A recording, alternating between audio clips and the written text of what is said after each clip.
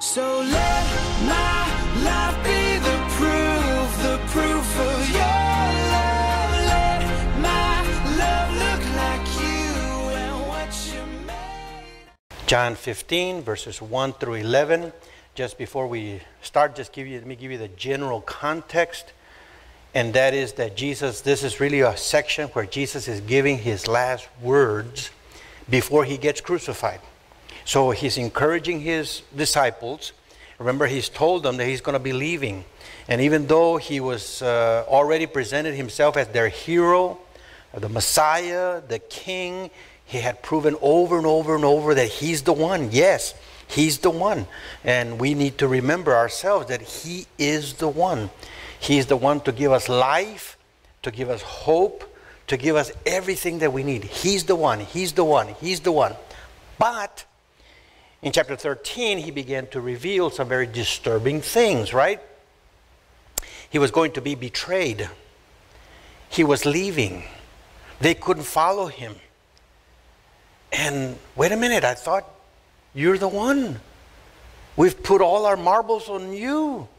We've trusted you. And now you're leaving us? We can't go with you? And you can imagine the confusion. So in chapter 14, he starts encouraging his disciples. And he tells them, don't let your heart be troubled. You believe in God, you believe also in me. Yes, I'm leaving, but I'm coming back for you. And I'm not going to leave you alone. I'm going to give you the Holy Spirit. You just need to remember to obey my commandments, because that's the way we're going to develop our relationship. While we are gone, while I'm gone, you need to obey my commandments. And we went through that. And so now he continues in his last words as he leaves. The rest of chapter 15, 16, and then in chapter 17, he actually prays to the Father. So he's continuing to encourage his disciples how to live this life when he is gone. When we know what to do, but he's not around physically. Right? And so he's going to continue to encourage his disciples. And here he says, you need to stay in constant awareness of my presence. Okay? Even though I'm gone physically, I'm with you spiritually. And that's a big thing, right? Because we are so caught up with the physical. With the physical. With the physical. Whether it's the wife wanting the husband physically there. And the husband wanting physically to show that he's got everything accomplished. His house or his monies or to provide for his family. Physical. And we need to remember that this is spiritual realities that Jesus is talking about. And that in itself takes a transition. But then when we don't do that and we're not aware of Christ, what happens? We begin to focus on the here and now. And we're not as concerned about the second coming of Christ. We're not concerned about the kingdom of God. And the world is constantly pushing to that, right? Get your education now. Get it all now. Get the money now. Get that new thing now. Because you might skip out. You might miss out. And our young people are being trapped all the time. Because just focus on the here and now. And not just the here and now. This earth only. We don't think about the coming kingdom of God that much. And so we're not moved by that. We start focusing again on the immediate. And the world wants you to do that because that means money for them. That means a profit for them. So they're going to continue to feed this unsatisfiable hunger within, and the desire and demand for satisfaction now. And it's a terrible thing. It's lies from hell. That we've got to have it now. It's my happiness, my fulfillment. And no, that's a lie from hell. God created us for himself. And so the more we look away from ourselves and on to something bigger, and that bigger is God, then we're headed in the right path. But we so quickly forget. Even as Christians, we forget. And by the time we know it, we are being pushed and pulled by the urgent things, the immediate things. And Jesus is saying, guys, I'm coming back, and I want you to be very aware of my presence. And you need to continue to obey me. Okay? But we focus on the earth, the earthly things, right? So in Philippians chapter 3, by way of introduction, Philippians chapter 3 and verse 17, Paul is talking to the Philippians, and he's talking about himself, that he needs to continue to push forward for the kingdom of God, to know Christ, to know him spiritually and in an ongoing relationship, and it's a struggle, right? But he tells them in Philippians chapter 3, and it is very, very instructive, brothers. Many times when I choose a scripture that I'm going to read and connect, believe me, there is a connection with the main passage that we're looking at.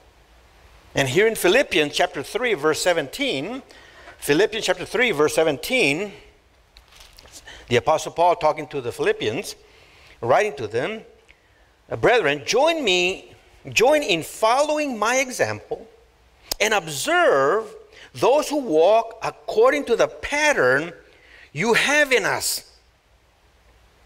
For many walk, and by walking means they run their life, they base their life, the way they behave, what they shoot for every day, the way they walk, of whom I often told you and now tell you, even weeping, that they are enemies of the cross of Christ.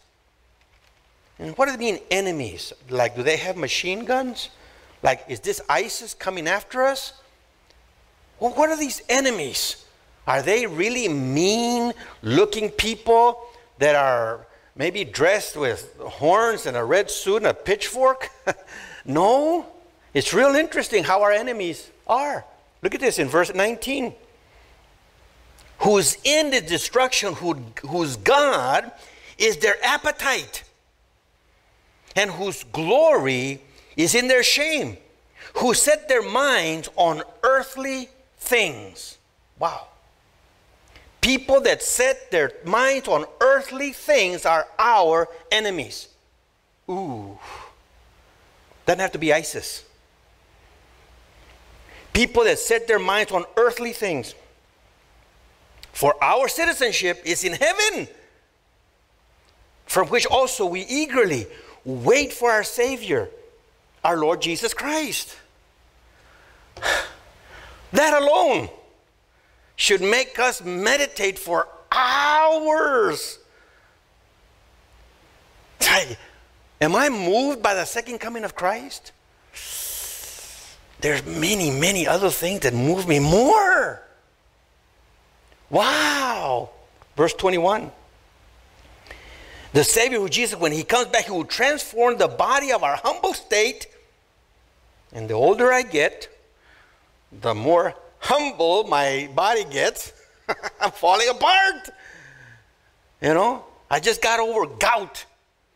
Right? No more red meat. No more shrimp. That's it. No, what? Shrimp? Yep, no more shrimp. Okay, cut all that out. My gout is gone. And then I woke up and like, what in the world? Now my boat on the other side of the foot. It's like, what is going on? But here, look at what it says. Verse 21, who will transform the body of our humble state into conformity with the body of his glory by the exertion of the power that he has even to subject all things to himself. Wow. Do I believe that? Do I believe that? That when Jesus Christ comes, all my ailments, all my imperfections are going to be gone? Whether it's cancer, whether it's my bone, whether it's my bald-headedness, I don't know. Well, that's what it says there. Man, if that's the case, if that is the case, then what in the world am I living for? Am I living just for this world? Satan loves for me to just live for this world. You see?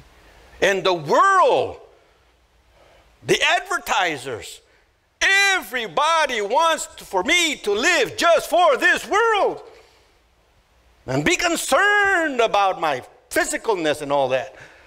Now, is there a room for that? Well, yes. I need to take care of myself. And I need to be, but that should not be consuming me, driving me.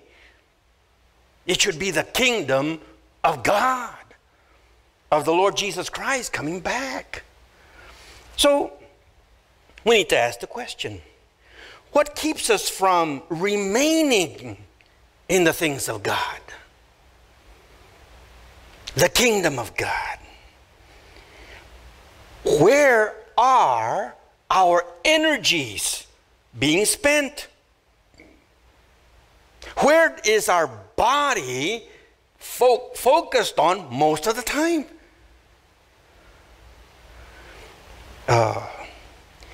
Is it maybe my focus is way too much on my clothing? Our money? Our careers? Our likability? Ooh, that's a big one. Am I liked? Am I not liked? Am I going to get rejected or am I going to be accepted? Am I going to be funny or am I going to look stupid? And on and on and on. It's about me. And it's no longer about the Lord. See, we have to ask the question, what keeps us from remaining in the things of God? Because once you hear it, brothers and sisters, I said it already, it's like, bing, yep, I'm supposed to be concerned for the kingdom of God. But we need to ask those questions so that we can look and say, well, what is driving me away? What's keeping me away? You see, I know it, I hear it on Sunday or Wednesday night, but then boom, all of a sudden, the rest of the world is coming in and taking me away from the things of God, and I'm no longer aware of Christ. Because you see, Jesus has a purpose for you and for me. He told his disciples, I'm leaving. And I'm going to leave you here with a purpose. It's not just so that you suffer and eventually, okay, you suffer enough, I'll take you to heaven now. No. There is a purpose that he gave us. So that we are, the reason why we're here on earth. And we are called to live according to that purpose. And here in John 15, the first 11 verses, he gets at that. Here's your purpose for living. And if we're not living according to that purpose, very quickly we become weak, disoriented, angry, frustrated, lonely, and the list goes on and on and on and on. And we need to come back to live according to the purpose that he has for us. And right here in this passage, we are left here on earth to be part, listen to this, to be part of reproducing Christ-likeness through Christ. We are here on earth to reproduce and develop Christ-likeness in ourselves and others. That's what we're here on earth for. Because the more we become like Christ, guess what? We're going to represent God better. We're going to live according to sharing the gospel more, reflecting the character of Jesus, his priorities, his values. We're going to be living just like him more and more. And so that's what this passage is about. That's our purpose here on earth, to reproduce Christ-likeness through Christ himself. So, I say verse 1 and 2 of John 15 is really the setting. And the setting is a farm, a farmer, and plants. In particular, a vineyard. Right? That's the setting. Verses 3 through 8, Christians' purpose. what's the purpose for Christians? And there it is. 9 through 11, how our purpose is accomplished. How our purpose is accomplished. Okay, so then the setting, it's a farm, it's a vineyard, it's a farmer. I am the true vine, and my Father is the vine dresser. The true vine. The vine, it's an analogy, right? But the vine provides what? Provides the sap, provides the means of the transfer of nutrients and so forth over to the branches. I mean, without the vine, you've got nothing, right? Now, I am the vine. I'm the one that provides the energies, the sap for life, right? And my Father is the vine dresser. Now, many of us do not know much about vine dressing, about vines, but he does indicate here what it's about. Because see, if vines are not taken care of, you know what happens? It grows like wild and produces nothing. The vine just grows and grows and grows and grows like a jungle, but it's not producing anything. So the vine dresser has to come and say, okay, which part not producing? Clip, clip, clip, clip, clip. Which one needs the encouragement? Okay, more water, less water, more. Hang them up here. Otherwise, it's going to grow like wild and no fruit.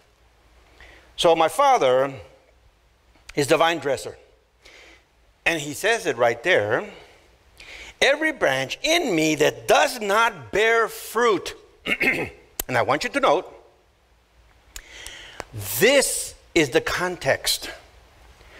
Bearing fruit. Why is that important? Because many people misinterpret this passage. This is about being productive in the Christian life. It's not about salvation. Okay? It's very important. The context is about producing in the Christian life. And once we get that context, and he repeats it several ways, so we get the context, that's what it's about. It's not about this justification before God, whether you're a Christian or not, all this. No, it's about bearing fruit. And he says in verse 2, every branch in me that does not bear fruit, he takes away, and every branch that bears fruit, he prunes it, and here's the purpose. Look at it right there. I'm not making it up, right there. Look, see? So that it may bear more fruit. You see that? That's your purpose as a Christian. That's my purpose as a Christian. There it is. We thought, ooh, I thought it was to make more money. Oh, I thought it was to have a great career. Oh, I thought it was to have enough money to be secure. Oh, I thought it was to have a great marriage. That's the end. That's the one. That's the ultimate. No, not according to here. It's to bear fruit. Now, we're going to have to be careful. What does it mean by fruit? Because if not, you know what we're going to start doing? Well, bearing fruit. Minister to the widows. That's it. Minister to the widows. Is that good? It's very good. In fact, we're commanded to do that. Or, oh no, let's get involved with the abortion issue. Stop abortion. Stop abortion. That's it. And the more we stop that, that's the fruit. Is that good? Very good. But we need to be very careful. What does it mean to bear fruit? And we're going to look at that, right? But that's our purpose, brothers and sisters. We are here on earth to bear fruit, and fruit for the kingdom of God. And sometimes we need to realign our thinking and our values because we're not living according to that purpose. Oh, every once in a while we'll kind of shoot this effort toward the kingdom of God, and okay, I have to, so boom, we do something for the Lord, right? But that's not the ongoing drive. Other things in life get in the way, and they consume all our time. You see? And so we have to be careful. So, there it is, the setting, the farm. He's leaving us behind to produce, because when we do not, the vine just grows and grows and grows and very unproductive. Excuse me.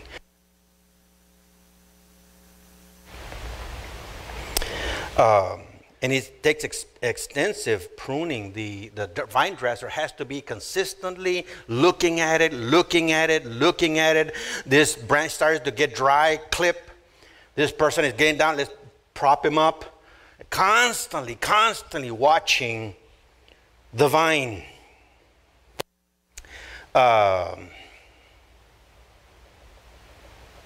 So now in verse 3 begins to show the purpose.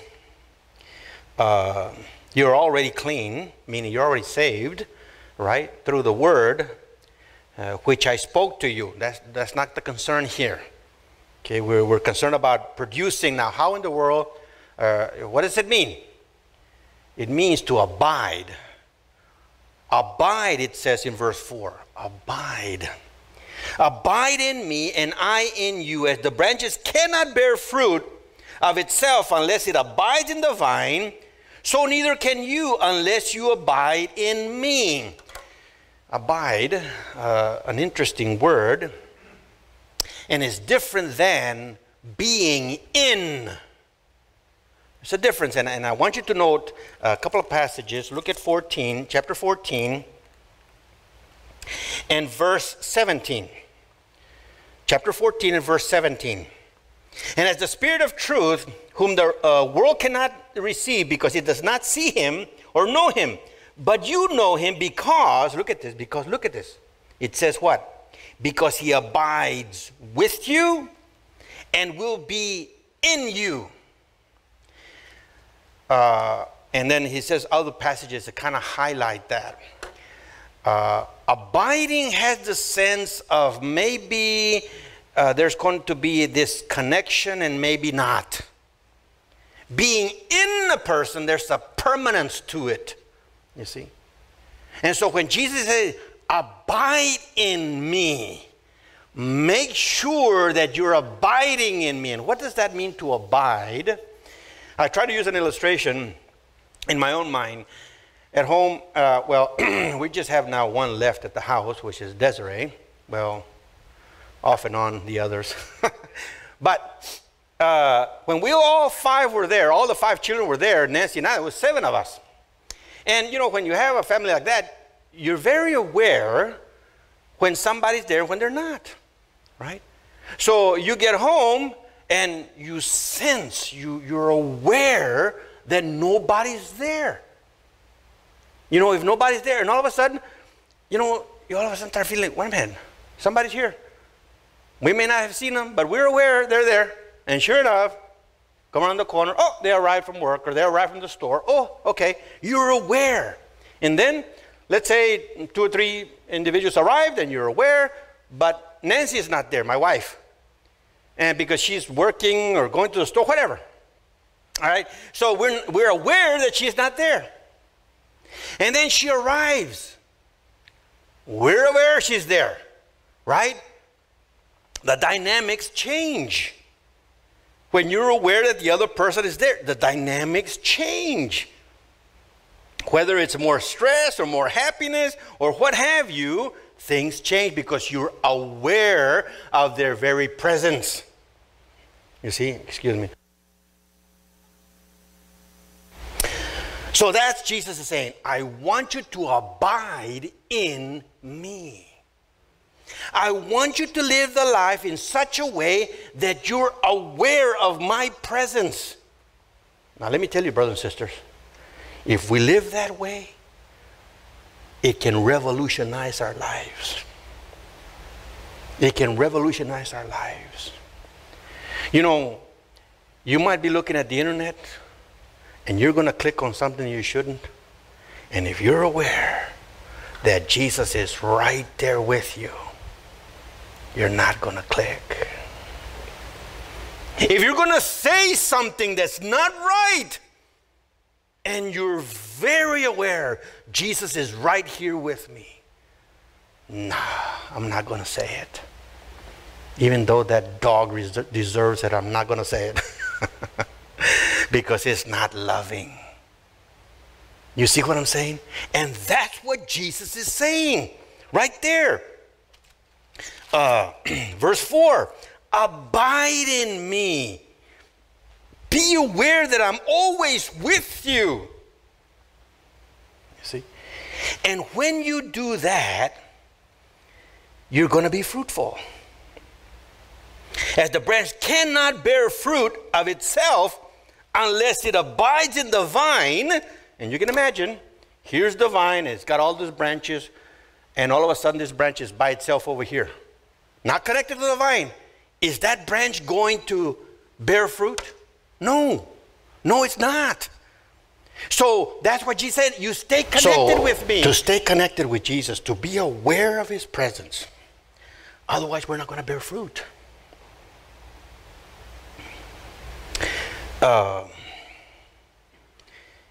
So neither can you unless you abide in me. I am the vine, you are the branches, verse 5. He who abides in me and I in him, he bears much fruit. For apart from me, you can do nothing. What do you mean, nothing? I get up in the morning and I brush my teeth. I take a bath. I put my clothes on. I don't see you walking around putting my clothes on. Let's not get ridiculous. What is he talking about? Remember, Jesus is not here physically. So he's talking about spiritual realities. He's talking about character. So without me, you can do nothing that really matters. You can do all kinds of things in life, but the things that really matter, the spiritual things, you can do zip. You see that? I'm not making it up.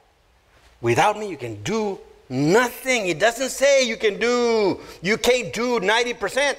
You can't do 95%. You can't do 99%. You can't do nothing. That really matters. That's why it is very, very critical that we stay aware of Jesus' presence. If anyone does not abide in me, he's thrown away as a branch and dries up. And they gather them and cast them into the fire, and they are burned. Now, this is why very important that this context is about being productive. It's not about salvation. People try to make it, well, you see, thrown into the fire, man, thrown into hell. Oh, what is he saying? You become useless. Can you imagine living a life of uselessness? And many times, even as Christians, we feel useless. Why? Why? Because we're not really living for the kingdom of God. We have lost focus, and we're just living for self. Am I going to be respected? Am I going to be loved? Am I going to have enough? Am I going to be noticed? Am I going to be popular? Am I going to be taken care of? Oh, they're treating them better than me. And here we go. Here we go. Right? Because we're no longer thinking about the kingdom of God. You see? We're no longer thinking about the kingdom of God. And so we become useless. We're still breathing. We're still breathing. We still eat. We still have all kinds of emotions. And we might even do a lot of things for Jesus. But if it's not out of the right motivations, if it's not really focused on the kingdom of God, because many of us can do all kinds of things to impress other people. You see? No. It really has to come for the kingdom of God. Otherwise, we become useless. Wow. That can be pretty discouraging. And that's why it goes back. It's very, very important to stay aware that Jesus is right here with me. Very, very critical. If you abide in me, and my word abides in you, ask whatever you wish, and it will be done for you. Okay, here we go. another of those passages that misapplied all the time, right?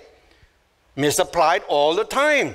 Very, very important to look at the context again. Because if we do not look at the context, it says right there, the last part of verse 7. Look, it says right there, ask whatever you wish and it will be done for you. Jesus, give me hair in my head. Poof. Jesus, deliver me from cancer. Poof. Jesus, give me that job. Poof. And many, many teach that way.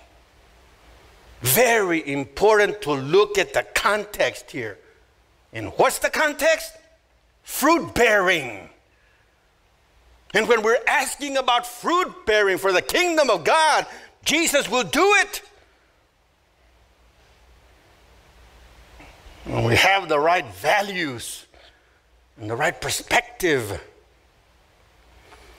You see how important it is, brothers and sisters, to look at the whole passage? Not just take one verse out of context?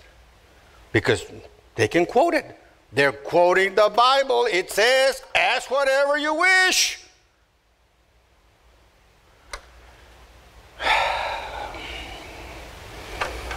You're going to be fruitful, it says. If you ask. Now, before we go on, let me look at this fruit again. What is this fruit? I want you to turn to Isaiah chapter 5. Isaiah chapter 5. Because once again, to understand what God is talking about and not be misled, not be thrown off, Isaiah 5, starting in verse Isaiah 5, verse 1. Let me sing now for you, well-beloved, a song of my beloved concerning his vineyard. My well-beloved had a vineyard on a fertile hill. Removed his stones and planted it with the choicest vine. And he built a tower in the middle of it. And also hewed out a wine vat in it. Then he expected it to produce good grapes. But it produced only worthless ones. And now, O inhabitants of Jerusalem and men of Judah, judge between me and my vineyard. What more was there to do for my vineyard that I have not done in it?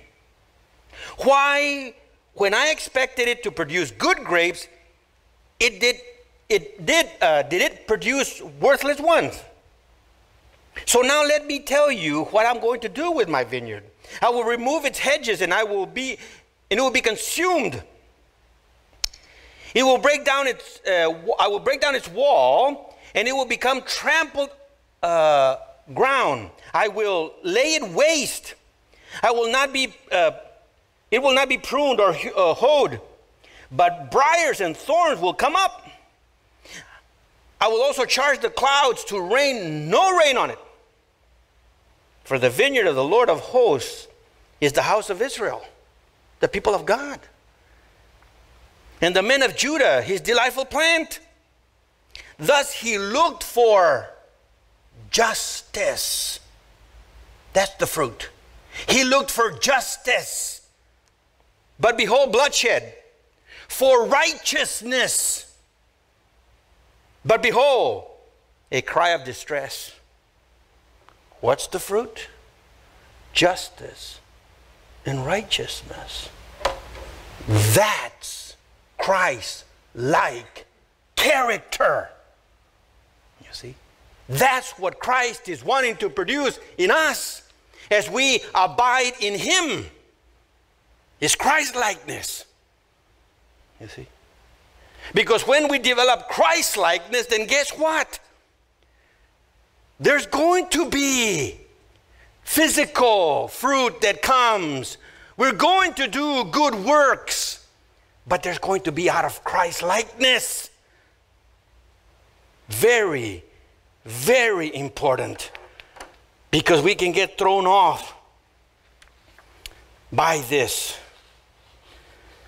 Jesus says you cannot produce life on your own.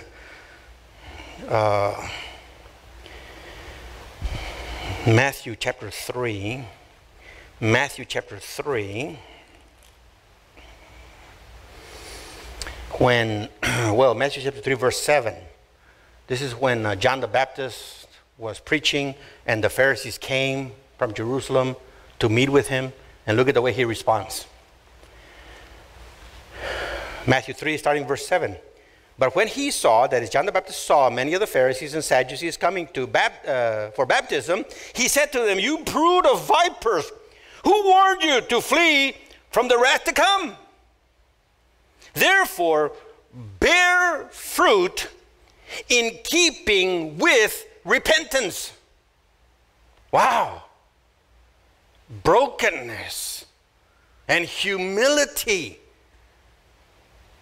That's the fruit. Wow. It's not so much of, because we can get lost in doing things for the kingdom of God, and yet it's not from the right motivation. It's not out of the right character, out of pressure and religiosity and legalism.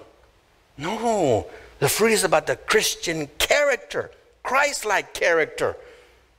Remember that famous passage? Hey, Lord, we cast out demons in your name. We did all these things. Get away from me. I never knew you. Wow. Something's up with the motivations, right? Something is up with the motivations.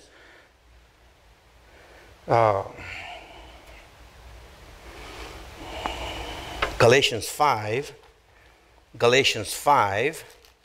I need to keep using or bringing up these scriptures because this is something that's very, very important. And for you to see about what is this fruit. Galatians 5. And starting in verse 22. Galatians 5 and verse 22.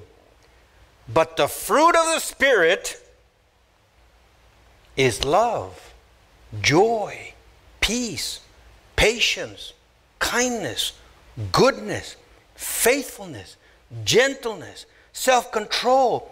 Against such thing there is no law. Wow!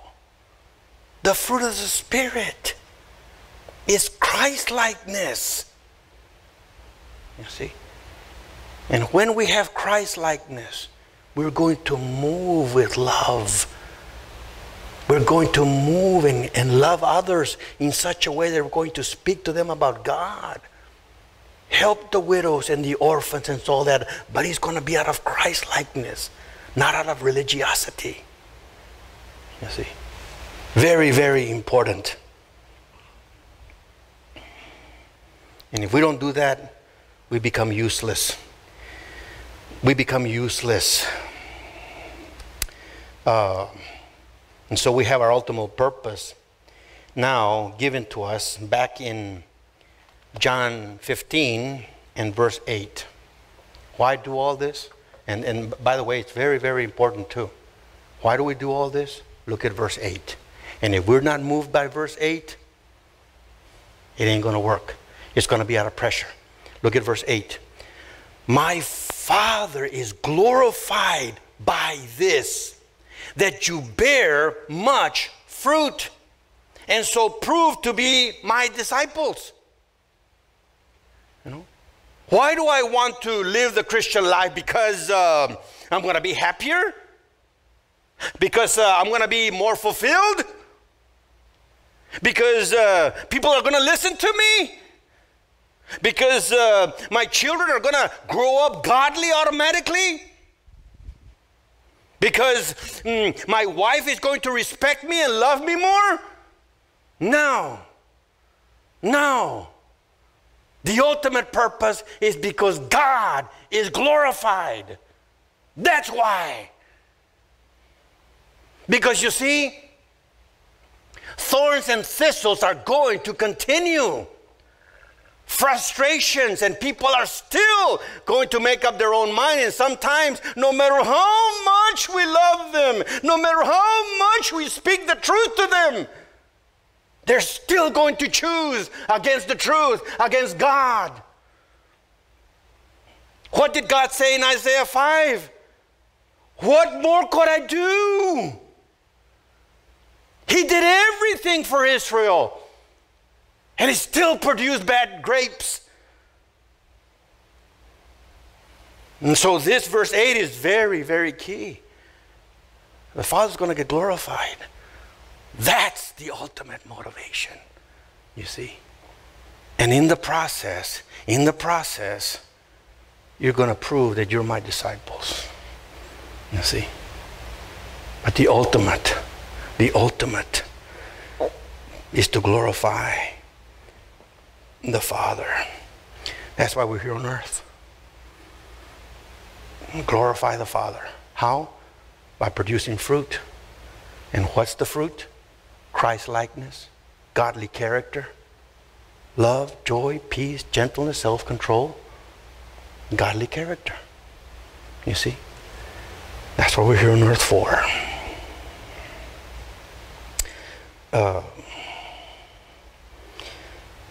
How is our purpose actually accomplished?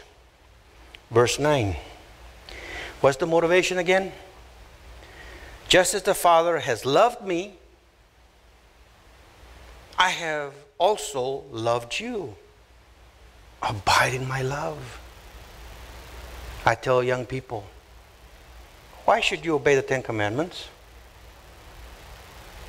Why shouldn't you look at pornography? Why shouldn't you use the F word? Because just the Bible says so? If that's the only answer, brothers and sisters, that's not good enough. We need to understand why Jesus said what he said. Why does the Bible say what it says? Because it's against the character of God. Because it's against love. When things are not moved by love, as God is love, our behavior is just religiosity, just performance, so that I can get an A for today. Oh, you did good. Where was love? I don't know, but I did good. And it just develops into pressure. And it's never, ever good enough. Under pressure all the time to do better and better and better. Oh, I can't make a mistake. I can't make a mistake because I'm going to be nailed. I'm going to be judged. I'm going to be demoted. I'm going to be written up. Where's love? I don't know, man. Don't talk to me about love. Can't you see how hard I'm working? And our motivation is all messed up. So Jesus says, just like the Father loved me and I love the Father, so I love you. You see? And out of that love, because there's love, abide in me. Live in such a way that you're aware that I'm with you. But it's all because of love, not pressure.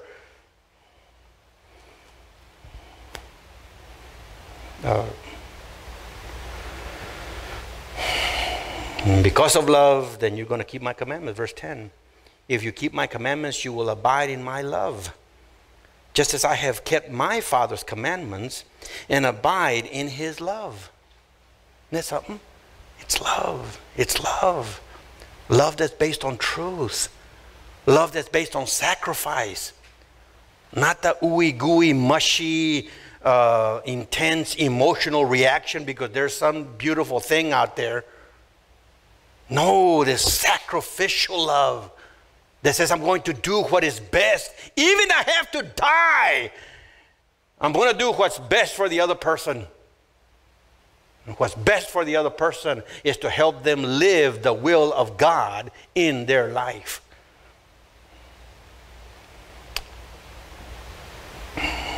You're going to keep my commandments when there is love. Abide in my love because that's the game in town. And then Jesus says, all these things. Look at verse 11. Isn't it beautiful, beautiful verse? Verse 11. These things I have spoken to you so that my joy may be in you and that your joy may be made full. Oh my, talk about life, the real life, the substantial, abiding, deep and profound and powerful life. That's the joy I want you to have. You see? And we go for the superficial stuff. It doesn't abide. Jesus says, I want the joy, my joy, to abide in you. This joy, it's a mysterious thing. Pain is experienced, but when you look at the end product, then you say, I'm willing to go through this point, through this pain. This is what Hebrews 12 verse 2 talks about. When it says that Jesus, because of the joy set before him, he endured the cross. He was looking at the end product. And what would be the end product?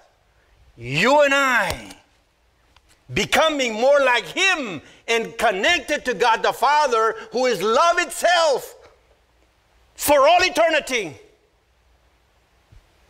He was looking at that end product.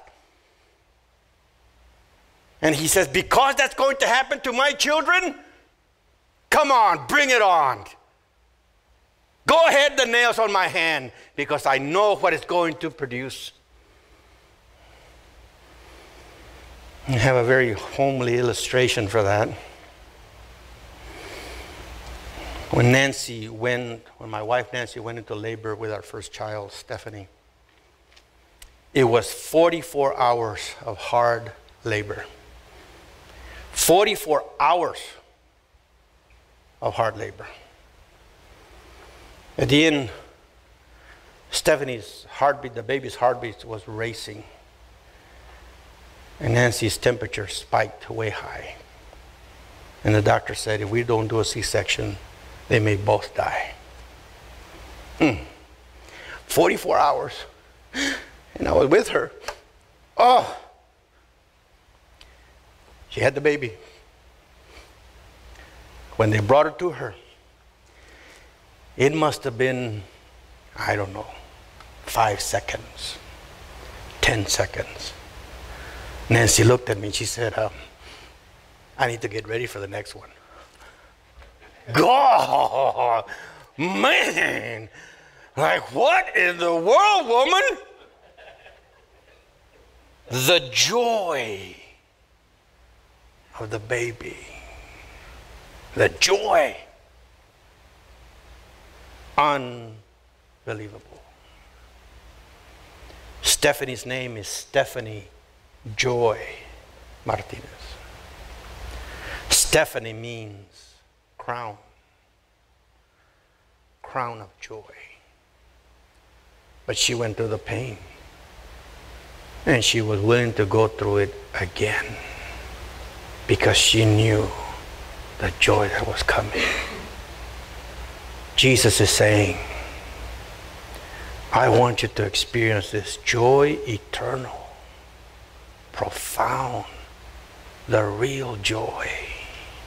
You need to abide in me.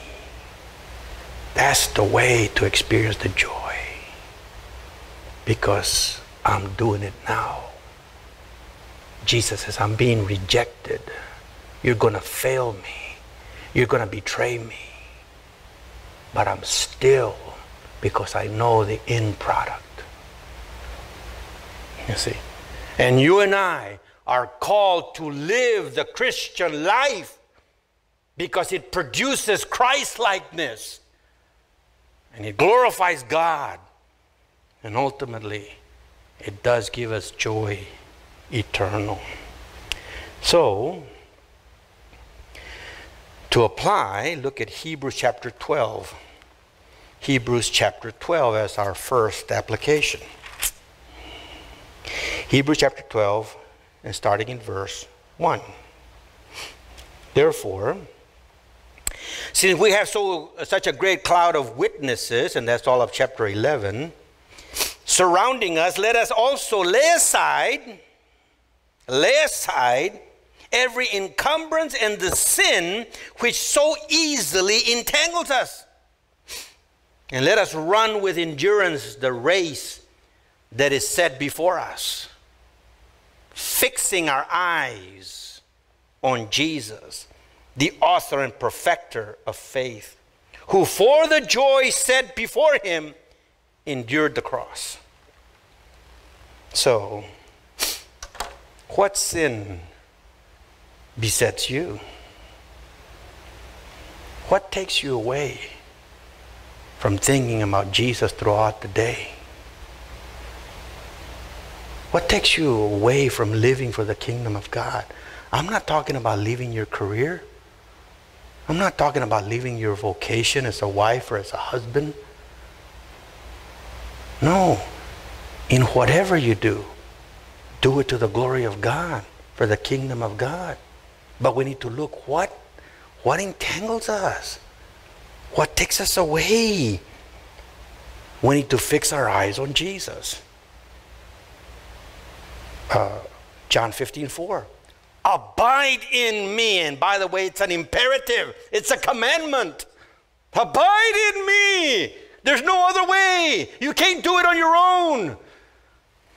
Fixing our eyes on Jesus. Focusing on the end product. And what's the end product? Christ-likeness. And thus, when we become more like Christ, we're going to help others to know Christ, to live for Christ, to live like Christ. So fixing our eyes on Jesus. Right there in Hebrews 12, second application, Hebrews 12 and verse 12. Hebrews 12 and verse 12.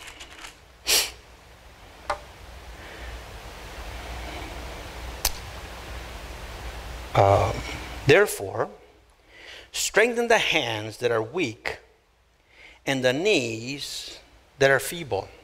He's using the analogy of a body. And some of us know, some of us have bad knees, and we know exactly what that means, and arms or what have you. But that body is being used as an analogy of the church, the body of Christ. So when it says in verse 12, therefore strengthen the hands that are weak and the knees that are feeble, who can you help? Help in their sanctification. And make straight paths for your feet, so that the limb which is lame may not be put out of joint, but rather be healed. Pursue peace with all men, and the sanctification without which no one will see the Lord.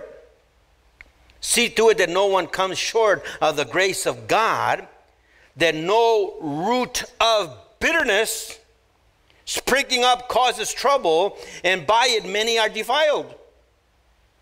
And there be no immoral, godless person like Esau, who sold his own birthright for a single meal. For you know that even afterwards, when he desired to inherit the blessing, he was rejected. For he found no place for repentance, though he sought it with tears. Wow. Wow. There comes a time when you have said no to God enough, and there's no turning back. That's a serious warning. A serious warning. You have some bitterness against someone? Get rid of it. Talk to God and say, God, help me. You're the only one that can melt the heart of stone and change the leper spots. I need you bad, God, because I have bitterness in my heart. Or somebody else that you know that are bitter. They're walking in an ungodly way. How can I be of help? Strengthen them. Confront them in a loving way, whatever it takes. You see? Pursue sanctification because that's the way to life. What is sanctification? Being set apart for God's use. Being special for God's use. You're into things that you're not supposed to. You're dirtying yourself. And you're dirtying those around you. You're polluting. No, set aside. Pursue sanctification for God's use. And it's not just to you, brothers and sisters. I have to do that for myself as well.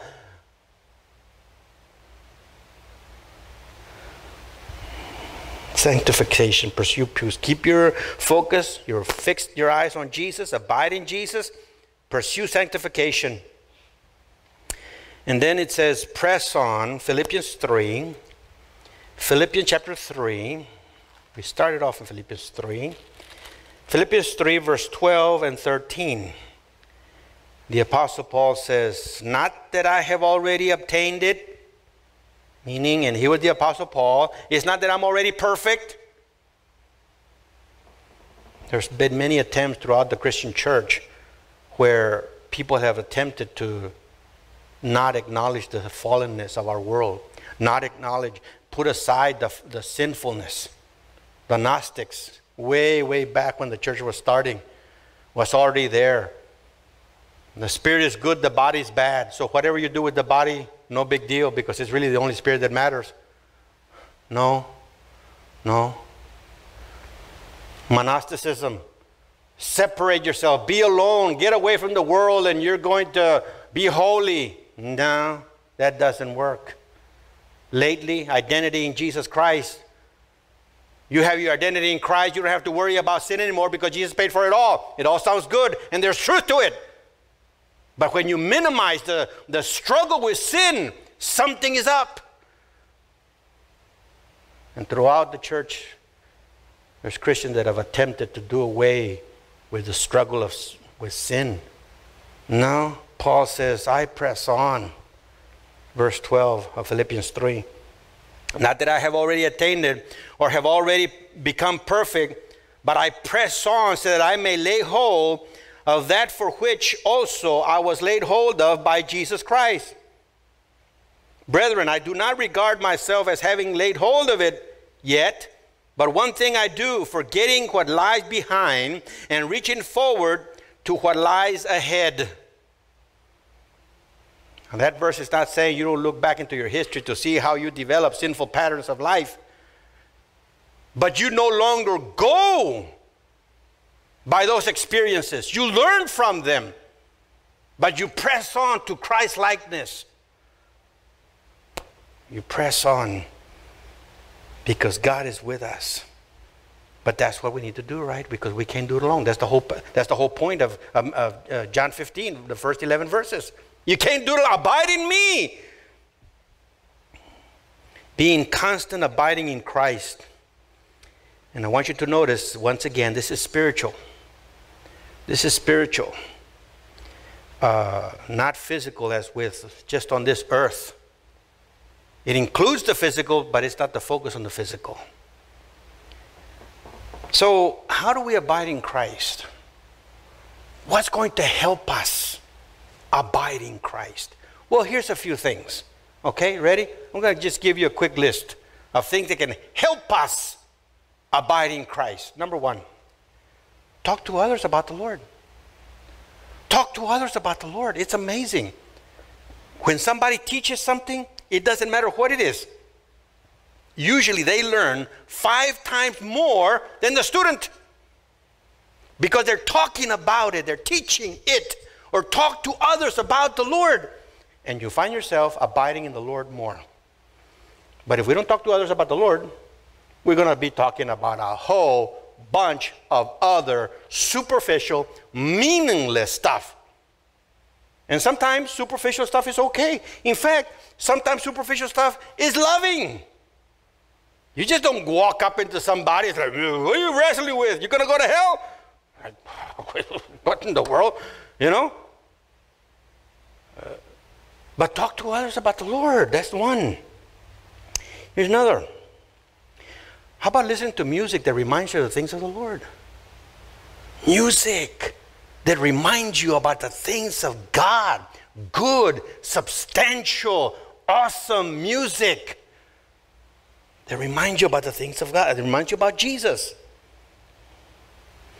How about having a single page devotional?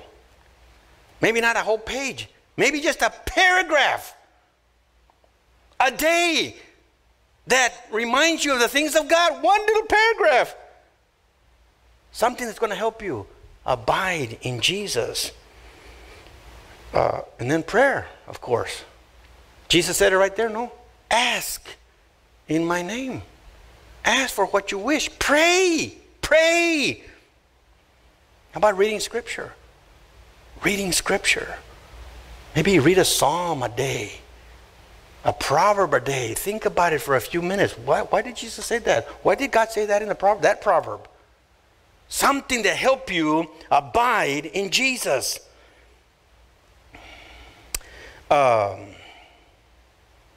Here's another one. Look around your workplace, the people you're with, your relatives, and ask the question, I wonder what God is doing in that situation. I wonder what God is doing with that person. I wonder what God is doing in that over there. Be looking for God's presence and you'll be amazed. But are you looking? Are you looking? You see. Abide in Jesus. Abide in Jesus constantly and do things that are going to help you abide in Jesus Christ. We were left in this earth for that purpose. That we would be producing Christ-like character through the Lord Jesus Christ.